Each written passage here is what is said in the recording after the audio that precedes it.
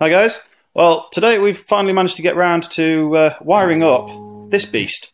And that is actually honestly moving. If I go all the way in, that's as low as you want to go. Ooh.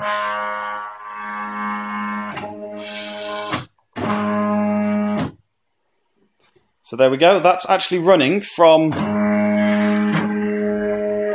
a Arduino with a Gerbil shield. And for really cheap copied stepper motor drivers. And the entire set cost about 10 quid off eBay.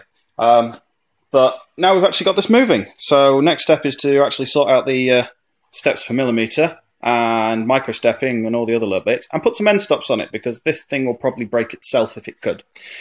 And there's my lovely assistant Ian, who actually owns the machine. Amazeballs! Oh no, sorry, wrong project. And yes, we will hopefully have an Amazeballs thing up sometime in the next fortnight, because we've got a hell of a lot of stuff to put up about that. But yeah, hope you enjoyed it.